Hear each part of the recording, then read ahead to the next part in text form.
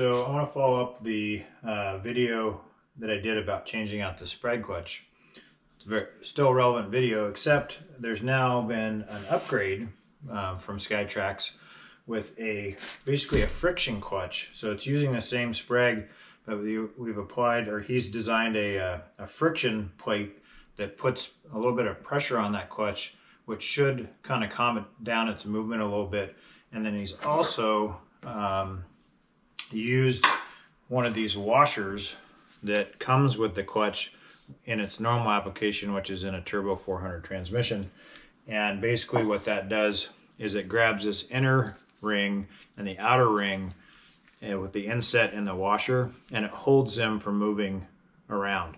And we're thinking that's most likely what's causing some of the wear on that clutch, is the fact that these rings weren't being used in his application, and those two circles or two races were moving around. So by using one of these washers, it's going to hold that clutch concentric at all times. What I did is I removed the gear set that was in there, and I did take this apart just to check it and everything. The clutch is fine. So, you know, I changed this about 30 flight hours ago. We removed those clips. Looks fine. There's no problem with it whatsoever.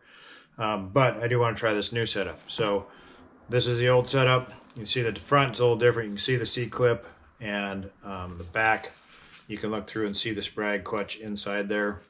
This is the inner gear, a brass bushing, and then the outer gear. So that's the old one with the old spacer. Now the new one, here's your new spacer, and it's machined so it has this lip, and these are called Belleville washers, and they've got a little concave to them, so it's a spring washer. Those will set in there, and then we're going to crank down the gear set on top of those, and that puts pressure down on it. And in order to get that pressure lined up right, I'm soaking it all in ATF, so this is dripping. It has this shim that goes on there too. So we're going to put that shim in there, and that will stand off the gear set from those Belleville washers just a little bit. Now here's the new gear set. I'll hold it over the bucket so you can see the back side looks about the same. You can look in and see the sprag clutch, and you can actually see, if you look closely, you guys may not be able to see it, but that washer that holds the sprag clutch is actually what you see on the back. Now on the front side is totally different. It's got the friction clutch plate.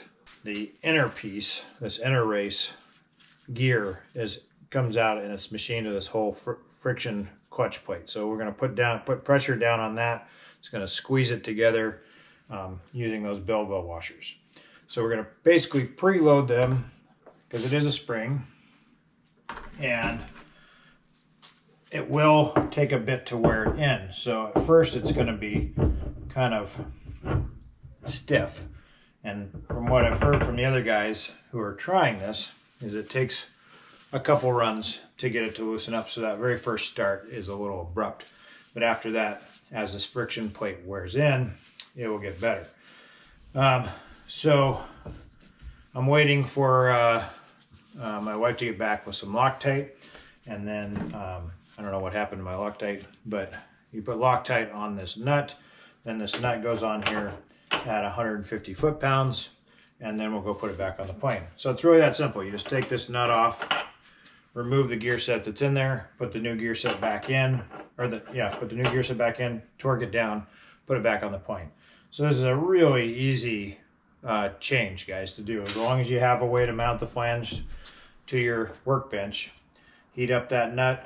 I just use, this time I got this new electric impact driver for Christmas. Thank you, Dad.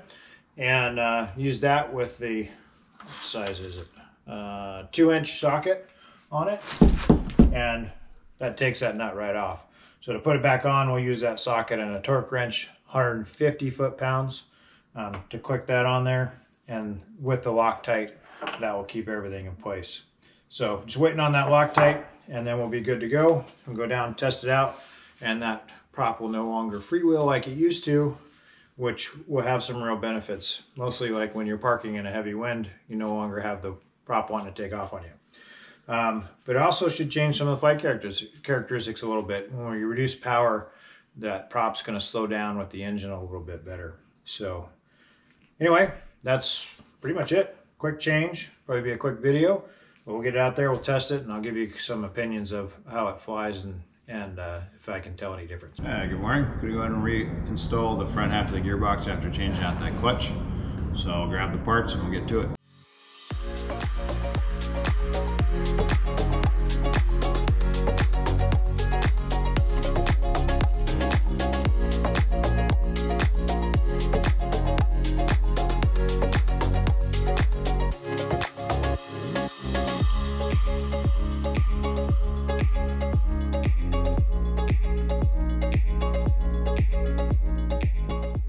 Alright guys, so that's pretty much it. It's back on, everything's torqued, props on, full fluid. You can see how much harder it is to turn it. And put quite a bit of force on there before I just freewheel. So that's the difference of that friction clutch, is it's putting some force on that to hold the prop. So it will no longer freewheel out in the wind. And when we shut down, that thing's gonna stop. Now it's fully tight right now because it hasn't broke in. So it's probably about, I don't know, 30 to 35 foot-pounds if you were to put a torque wrench on it and try to spin the hub. As that wears in, that should drop down to right about 15 to 18 foot-pounds of pressure to get the prop to spin. And that's about where we want it. So the first couple starts and runs, it's gonna be really tight. So as it loosens up, and it'll get better. So I'm going to put the cowlings back on, and depending on the weather, we'll hopefully get a chance to test it out. All right guys, so I got the new clutch installed. Everything's set, torqued, ready to go. So this will be the first startup. So I want to film it starting up just to see if there's any difference, if you hear any different sounds or anything. So I'll do that. We'll run it up, get it warm, and then we're going to go out and flight test it. Okay, here we go for this first start with this gearbox.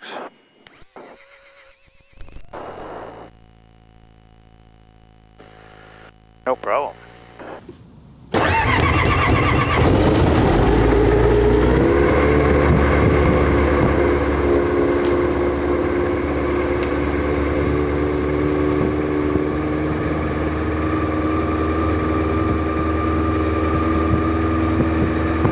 I almost feel like it's a little bit quieter during the warm-up at this lower RPM.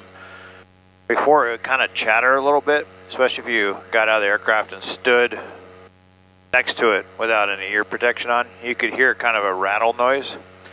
That's gone away, and I think what that is, that clutch was just doing this in there a little bit. Having that friction plate on there seems to have stopped that, which is great.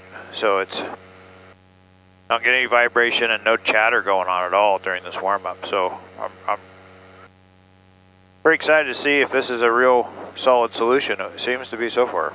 So far so good. Let's go fly this puppy.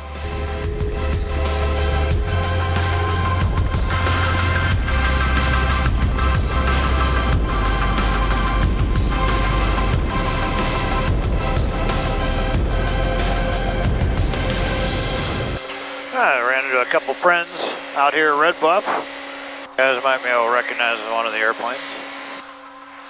We're gonna go do a little plan here. So, still testing out these slats and also the new clutch on the gearbox. I did finish up the test phase, so I'm back into going phase 2. Are we going a little bit far north, or?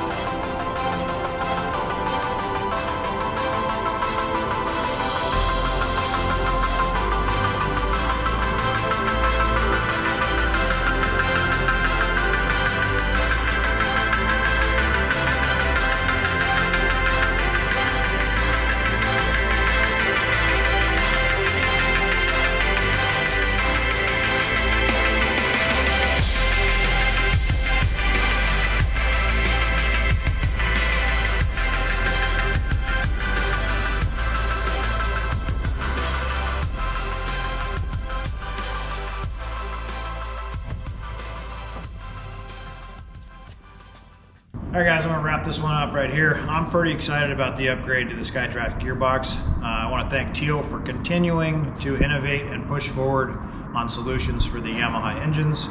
I think this is a great upgrade. I look forward to getting more flight time on it, and hopefully we'll see that it holds up much better than the original setup. So thank you, Teal, appreciate that.